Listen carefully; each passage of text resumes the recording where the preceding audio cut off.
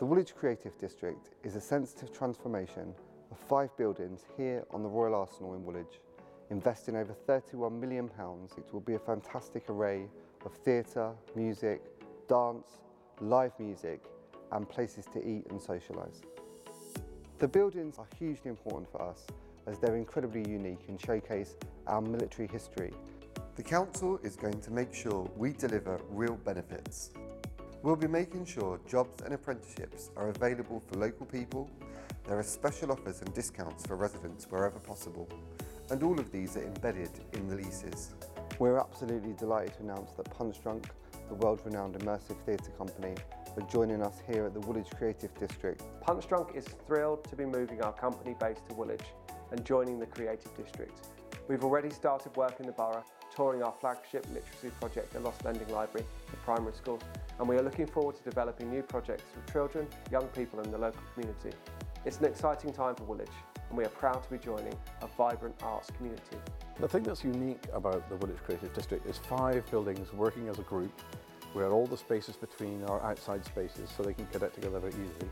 And the buildings themselves are fine buildings. They're all made of brick in some form. The roofs are all slightly different, but they're all majestic volumes internally. I'm honoured to have been selected and to have been appointed as chair for the Woolwich Creative District Trust.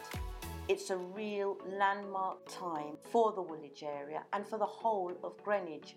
It's going to be really important for the Trust to manage this landmark cultural destination, and I'm confident that working together collaboratively in partnership, this is going to be a great success for the area.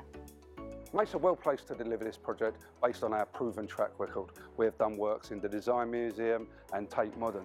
What this project allows us to bring is construction works and fit out works together, and makes have the diversity to be able to do that within our business. The Council will ensure that the Creative District is home to a diverse range of tenants, so we can ensure there's a mixed economy and a range of different people here on the site.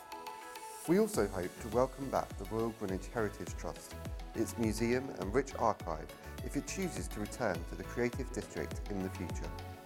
We estimate that more than 400 local jobs are going to be generated by the activities that take place here.